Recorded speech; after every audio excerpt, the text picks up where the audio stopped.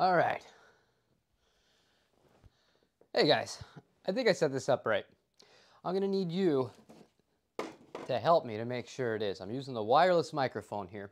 I'm gonna be able to turn it off if I want to play this guitar a little bit after we unbox it. But let me know if this is working all right before we get started. I wanted to do this because I've never really done this before, I don't think. If we did, it was a long time ago. So I've never opened it straight out of the box from the truck and shown you guys what the process is like and what you can expect if you order a guitar from a reputable shop in Japan.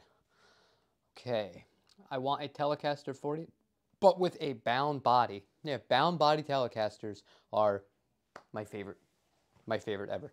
So if this is working, we can get right to it. Just let me know real quick in the chat here if everything's okay, and we'll get started. But I'm really excited for this. This was the first time since I moved here that DHL got this to me on the delivery date promised. Normally it's about a week after that. So I was very, very pleasantly surprised. Make sure I have a pick on me. I do. So, let's see.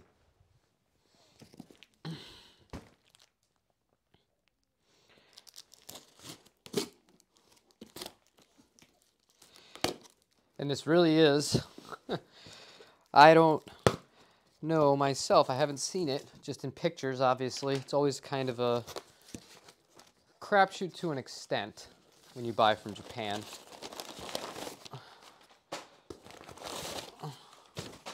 But this is a good shop. I've never had problems with them.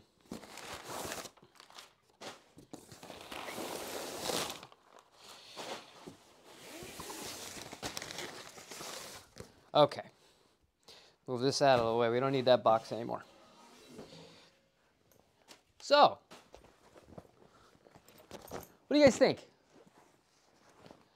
What do you guys think? As usual, gig bag. See if anything's in the...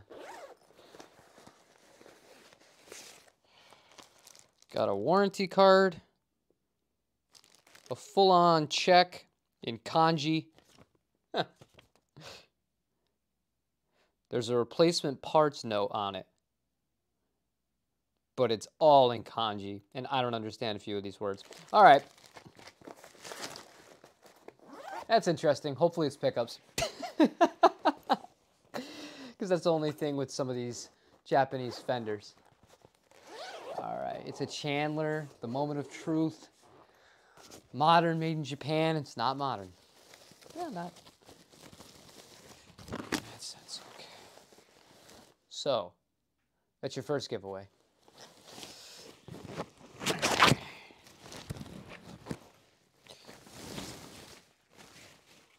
Holy good God. That is amazing. The transparentness. Oh, this is beating the hell. The back of it has a lot of buckle wear on it. But it's a double bound, alder bodied Telecaster Custom in the transparent blue. This is stunning. I wonder what was changed on it. The neck is perfect. This neck looks like it has never been used. Same for the tuners, obviously. No fretwear whatsoever. Let's have a look. Let me move the light back a little bit so you'll get a better vantage. But it's a really nice transparent blue on this guitar. See, look at that buckle rash. And it don't bother me so much. But, you know, when people are buying guitars, that's something that would bother them. But as a whole here, this is really, really nice. JD16, so it's a 2016 guitar. This was obviously used live a bit, because you don't develop this kind of scratching if it's not. So, that's pretty cool. Let's see what's going on here. All right.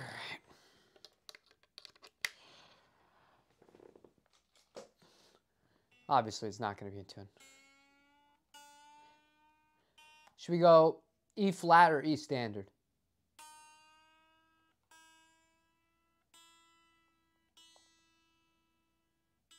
I know it's probably going to be the most boring part of all this. Let me catch up on some of these comments while I'm tuning. It's kind of nice having this set up, not going to lie to you guys. It's used. There we go. Yep, thank you. Yes, I like how Fender Japan gets the neck tinting right, and that they use rosewood. That Pal Pharaoh yesterday, if you're not in the Discord, if somebody that's in the Discord right now, if you guys will post an invite to anybody else in the chat, because I can't do that because I'm doing this, that would be amazing. So you guys could all join. I posted yesterday a Vintera, and it looked like it was a Pal Pharaoh neck, but it looked like a maple neck. That's how light it was, and I can't get over how people are okay with it. It just looks atrocious on a model like this, where it's supposed to be a classic design.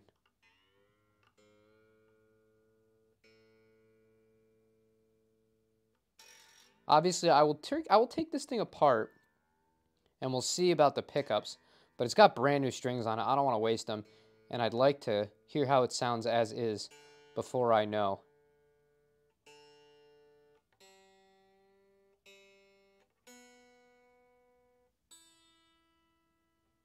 Okay, so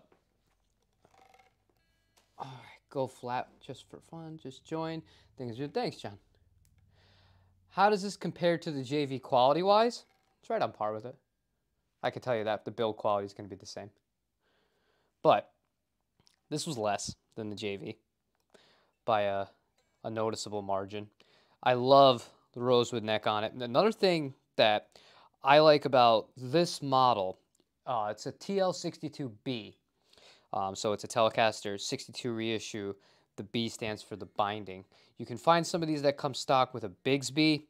They get a little heavy when with the factory Bigsby for whatever reason. They always tend to weigh around 9 pounds or so, just over 4.1 kilograms on average, is what I see when I order from Japan when the Bigsby ones come for sale. So it's a little heavier for my taste, but the overall build quality of these things is fantastic. There's nothing to complain about.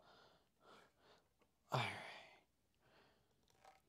The only other thing that this actually has in common with the custom shop, except on the custom shop it's Relic, it doesn't have the compensated bridge saddles on it. So it has the same ones as like a vintage Jaguar or Jazzmaster. On these kinds of guitars, it's not going to be a big deal because it's not going to pop out. But on a Jag or a Jazzmaster, it's like, oh, you have to really know what you're doing to set those up. And I have the Mesa plugged in, and luckily with this setup, I think I'm going to be able to just turn this receiver off for a second, and then the microphone from the Mesa will go into the interface, and you should be able to hear this. Like I said, this is my first time doing this. We're figuring this out as we go here. But if this system works, every time I get something in, we can do this. It'll be a fun little event for everybody instead of just a normal old video. All right.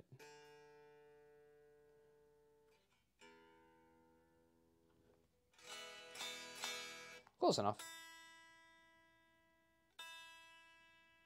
Like I said, I know nobody wants to watch me tune a guitar, but I'd rather stretch the strings out now instead of retuning it while I'm playing it. Let's have a test. Let me know if you hear.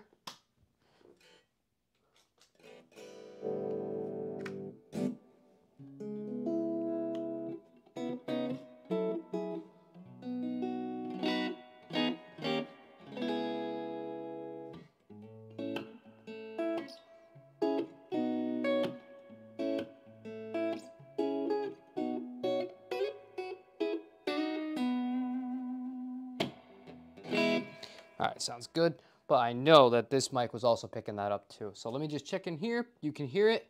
Is it, Steve from Boston got a Jackson earlier this week that it had a fingerboard that was supposed to be dark wood. It looked like light maple. Yeah, that's a common thing I'm seeing right now in general here. Even when I had the original 60s, American original 60s Jaguar, the neck on that was a rosewood neck, but it was nowhere near the hue, the darkness of this. It was super light even for rosewood. And so I'm not sure if it's how they're drying these things out, or they're not keeping them lubricated, or just properly using lemon oil and stuff like that for these boards. It looks kind of bad. Honestly, in my opinion, it makes it look cheap. I know that in practice, something like Pal Ferro, tonally it sounds great. It sounds fine. You're never gonna pick out one from the other. But when you're looking for a classic look like something like this is a really good looking guitar. Yeah, it just looks weird with a super light neck, and that's part of the reason I'm not the biggest fan of the Vinteras. So, all right, let me see. Actually, I'll try and see if get here. So you guys, can you get it? Share the link, Rafa. Share the link. You can do it. I'd appreciate that. So I'm going to turn this thing off, and I'm going to check the levels real quick to make sure that it's not too quiet. And we'll get going. I'll play it a little bit, then we'll get going. All right.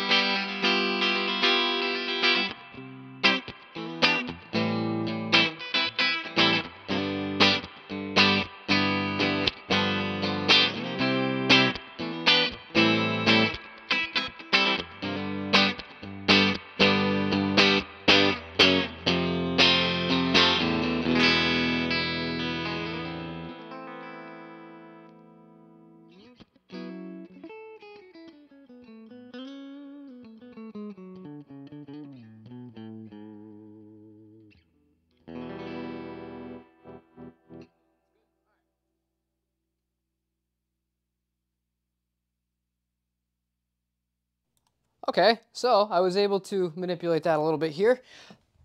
The first thing that you notice about even if it's lightly used, the necks on this guitar, like the fret edges on this instrument, it's just as good as America, if not a little bit better than the recent ones I played. They actually, I think it really has to do with the philosophy of, maybe their factory doesn't put out as many guitars, right? But the guitars that they do put out, they actually put in that extra little bit of effort. So culturally, and I've spoken to people that work in Japan, they look at it from the perspective of they would rather put out less but keep their reputation high than put out more and then suffer some of the inconsistencies like some of the other Fender plants do.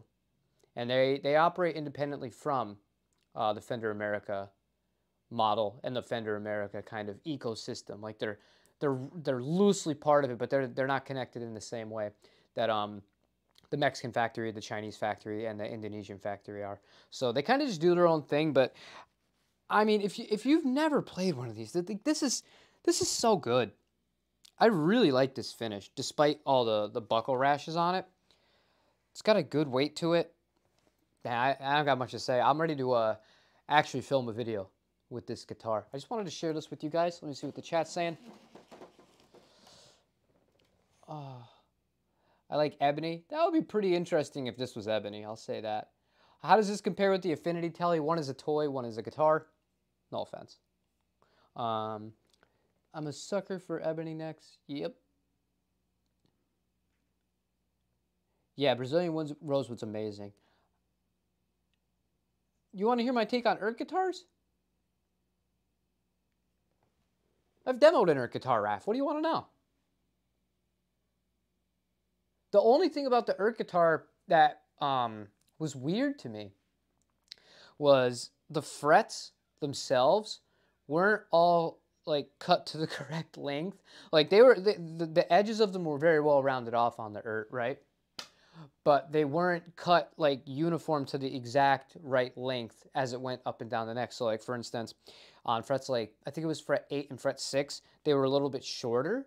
So despite them being smooth, like when you're actually moving up and down the neck on the one that I had, like I was like, it felt like a gap a little bit. It was really strange. But the fretwork on that guitar outside of that was insanely good. I thought the pickups on the Urt were much better than the pickups that come with Harley Benton's. That's another thing I will absolutely say. I thought that Urt smoked the Harley Benton stock for the pickups for the model that I had, and it really wasn't close. I can leave a link to that video. That was very eye-opening to me, and you know, I always thought that the Fusion 3 was the guitar that I put up against the Urt, which is also an HSS. The Fusion 3 I thought sounded pretty good, you know, and compared to the JV Strat, obviously it was never going to touch that. But when I played it against the Urt, I was like, oh my God. I don't know what pickups are being used here, but these are two equally priced guitars, and the Urt had much better electronics and pickups in it. Transparent Blue, I believe, is the official name. Yeah, this is so nice looking. And the top here, I fell for that trick too, Terry. This is not a 3. This is a 2. Yeah, it's just a fade. This is a 2-piece body, not a 3. All right. Yeah. So this is a guitar. And you might be thinking, why on earth are you doing this? Why on earth did you buy another Telecaster? You just got a JV. You have a custom shop. You have a Harley Benton. Well, the car engine, originally I bought this, I was going to sell this. I'm going to keep this guitar now. The engine won't be done for It Blue, if you didn't see the stream yesterday, and we only have one car. So that engine will not be done for 4 to 5 months. We're going to get reimbursed for everything because it wasn't our fault. The people that initially did the oil change never filled up the oil. We have evidence of it and we have statements from the shop we initially brought it to and from Mazda themselves saying, yeah, this was fraud. Like they didn't do, there's negligence, not fraud. They didn't do the job in the correct manner, and that led to the engine seizing because there was no oil in it, and the indicator for whatever reason didn't go off. So we paid all this money up front for that, and we decided, you know, we're not going to buy another car right now, so we have to manage a few things around. I'm going to sell the custom shop, and when I rebuy a Fender custom shop, it will be probably something a little bit different. Maybe one of those double TV Jones ones, something like that. I don't know. Or a thin line, something of that nature, or a Paisley thin line, something just very different for there. I'm going to take the money in here because we just spent a lot of money up front. And we make sure we can get places. We have to make sure we can get our kid to school. This is going to be a lot of lost income temporarily. But everything works out fine, and you don't need to feel bad for me. One of the reasons that I do invest in these guitars, and I do when I see a really good deal, like I did on that custom shop or all the custom shops, I buy them because I know if something happens, I do have a reserve amount of money. And then if something like major happens, it's like, okay, this has to be addressed. I got something I can flip, get a good profit on it, get a lot of capital to kind of replenish the emergency funds here and still be just fine. So it is what it is. It is what it is. Sucks, but I mean, this is a great guitar. So let me catch up here. Japanese companies are traditional to a fault. Yep. Bought a Yamaha 82 made in Japan, still got it, the best bass ever. Yamaha makes amazing stuff. Thank you, guitar everyone. The color is quite similar to the X Robot. You want it? Yeah. Let's look at them. Let's hold them up next to each other. That'd be really funny, actually.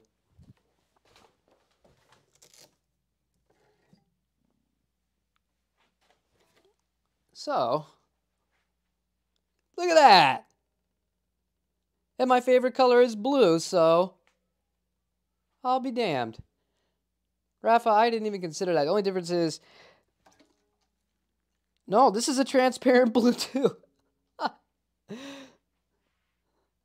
So what do you think? Just two blue double-bound Japanese guitars? I didn't plan it this way.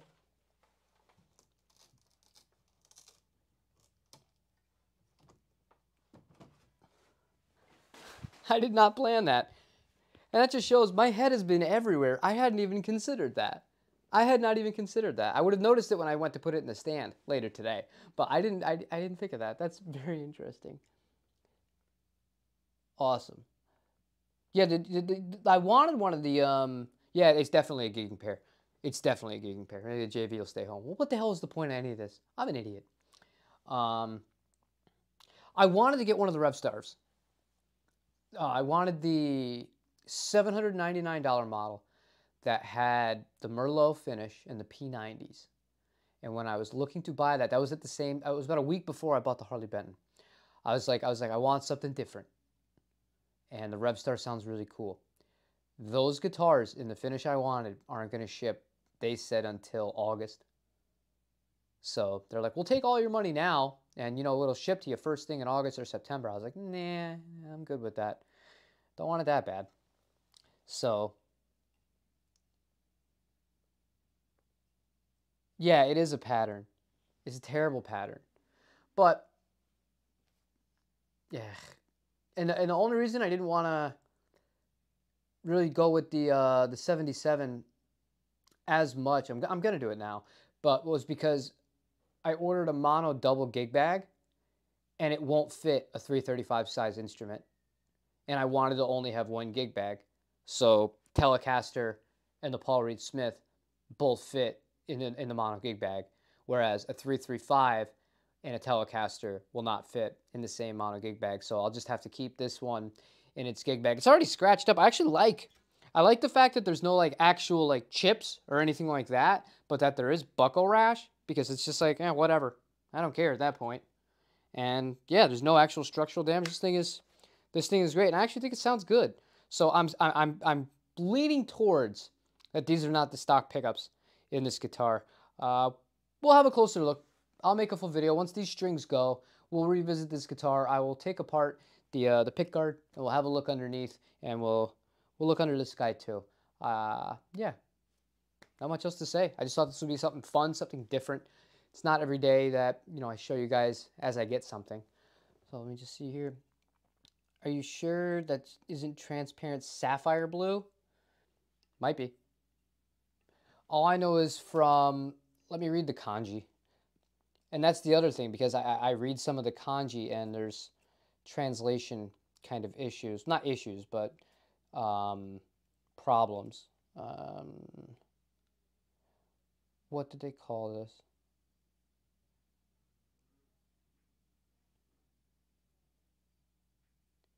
Yeah, it just says transparent blue alder is what it translates directly to. But it might technically be sapphire. Transparent sapphire blue Fender Japan.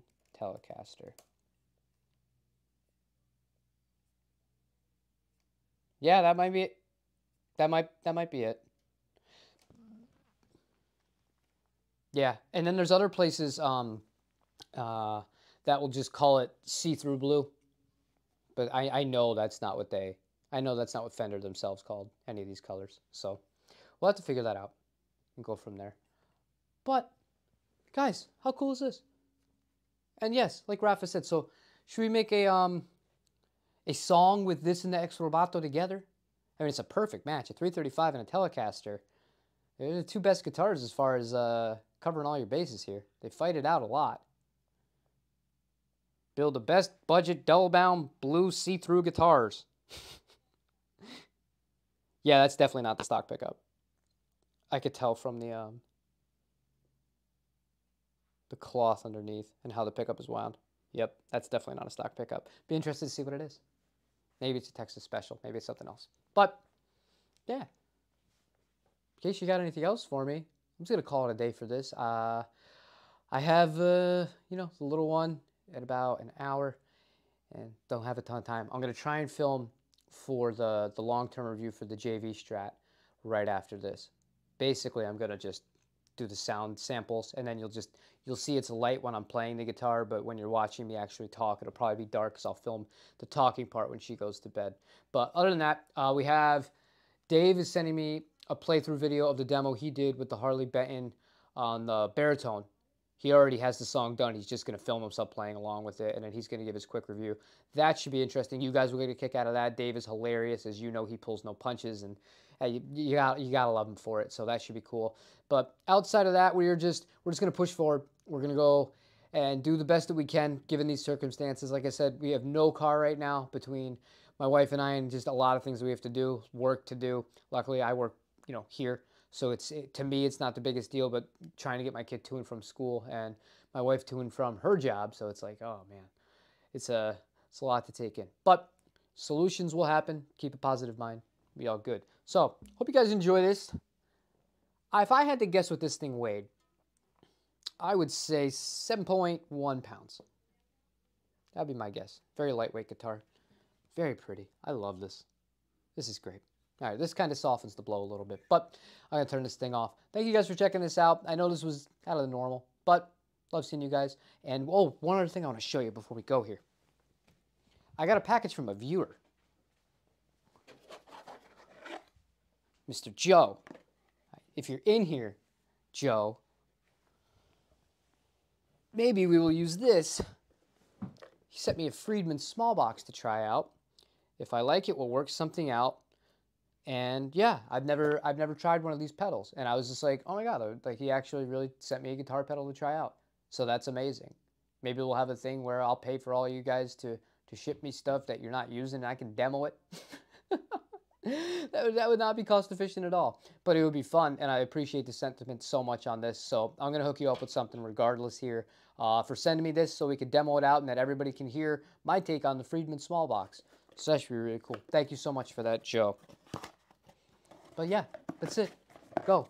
It's Friday. If you're at work, just suffer a few more hours. Go home. Go have a drink for me because I can't drink. I'd appreciate that very much. I'm going to set up the JV and the camera, and we're going to start filming that. And yeah, I will see you guys tomorrow. And I will post the poll for the favorite football club. I didn't forget that either. Just had a lot of stuff to do. So thank you for checking it out. Take it easy, everybody.